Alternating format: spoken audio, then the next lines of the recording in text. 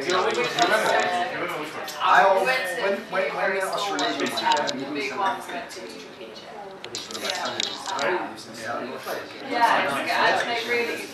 taking my cousin with me. I kind of hate taking my cousin to these events because he's single and he fancies someone, and then they think I'm his girlfriend, then I have to be like, no, I'm not his girlfriend, then they start talking, then I get left, and it's like, what is the point of inviting him to these events? Stay tuned and see what I get up to.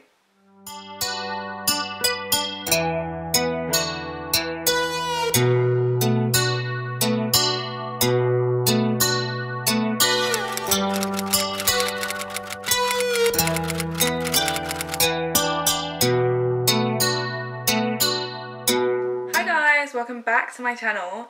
I'm just about to get ready because I'm going out. I'm going to Gaucho's and I'm going to the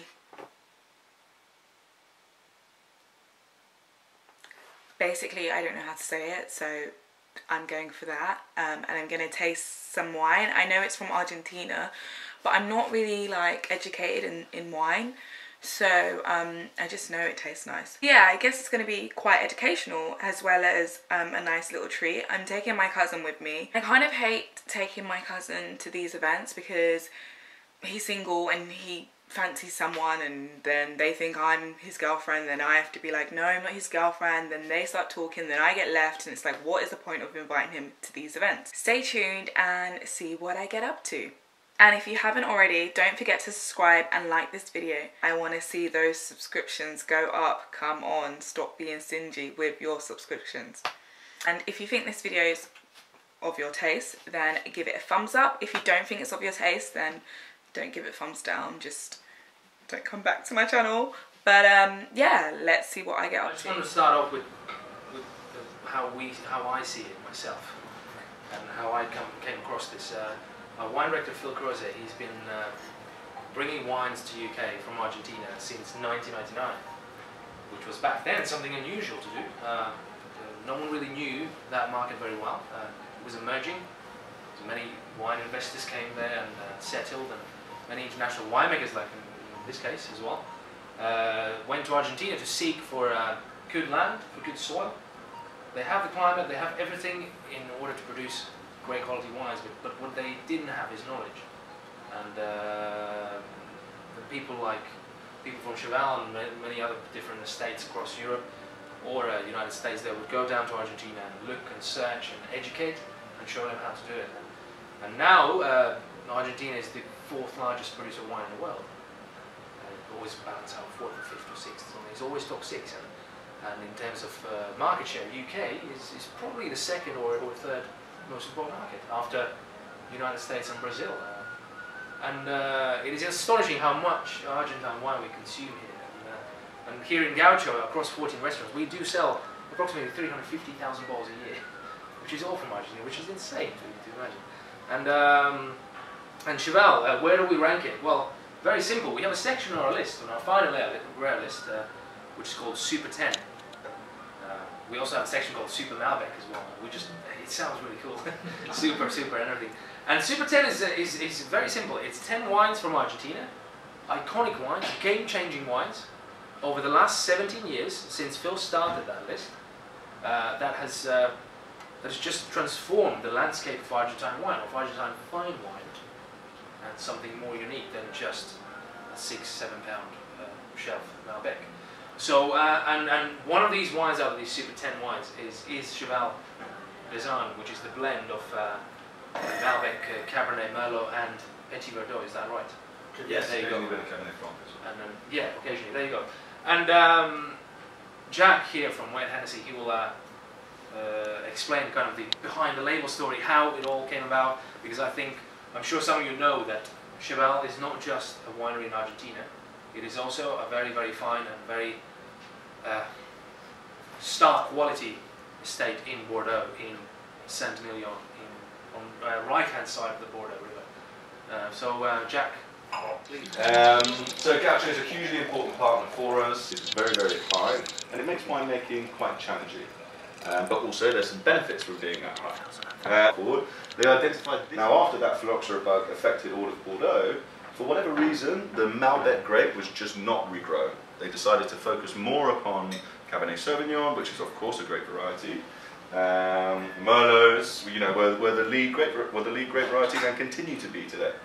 Now, Pierre Lurton decided that it was essential to kind of if we're going to be in Argentina, of course we must use the noble grape variety in Argentina, and Malbec, when it's grown well, even as a single varietal, is exceptional. But it was his decision not to just make a Malbec by itself. He wanted to take his intelligence and his experience from Bordeaux and create a blended wine.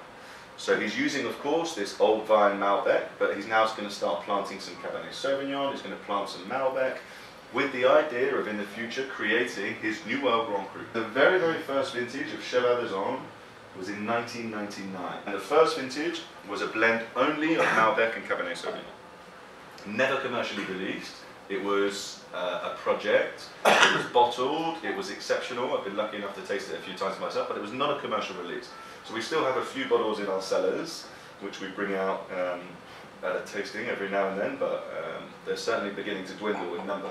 Anyway, the results that they got from the 99 were exceptional, and they realised that they had the perfect conditions to make a top quality Argentinian wine.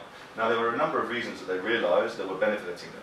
Firstly, if you think if you're 1,100 metres above sea level, normal things at ground level become difficult. One of the first things is irrigation. How are you going to water your crop? Whereas everything else would be, you know, you plug into a hose pipe in Bordeaux and you settle your water, you water by sprinkler, whatever it might be.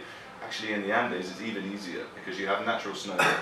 So there's no irrigation required. All of the vines are naturally watered by snow melt from the top of the Andes. All you do is you dig something called burrows. So you basically dig burrows along the side of your vineyard.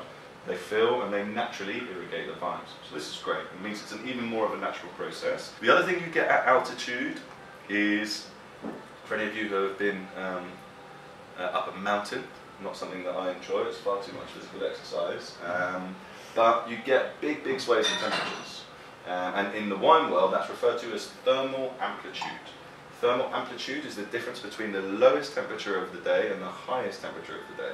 And that can swing quite drastically. The sun rays are higher, the UV rays are higher, so it's perfect wine growing conditions, particularly for something like Malbec and Cabernet Sauvignon, which are thick skinned grapes. If you had a very delicate grape like Pinot Noir at 1100 meters, which is quite a thin skinned grape, the sun's rays would be too much for it, that they might pierce, they might break, or the photosynthesis process might just shut down and they would stop ripening. The Cabernet Sauvignon and the Malbec grapes have a thick enough skin to cope with it. First and foremost, the heat of the day, but also, let's say it could hit 28, 29, sometimes 30 degrees in the summer, it's sometimes even a bit more, but with ultra high UV, so it's feeling even warmer. But then, once the winds start to blow over the top of the mountains in the evening, it can drop much beneath that. So you could have a swing in temperature of one day of 30 degrees. You could be 0 at midnight, and you could be 30 degrees at midday, which is a huge spread of temperature, but the grapes perform very well in these conditions. So the barrels in the same storage time, or? That changes a little bit from vintage to vintage, but almost. Yeah, Cuvée Alexandre name. Yeah, that's right. So it was good No, fun. I absolutely. So I've been fortunate as well to get my hands on something.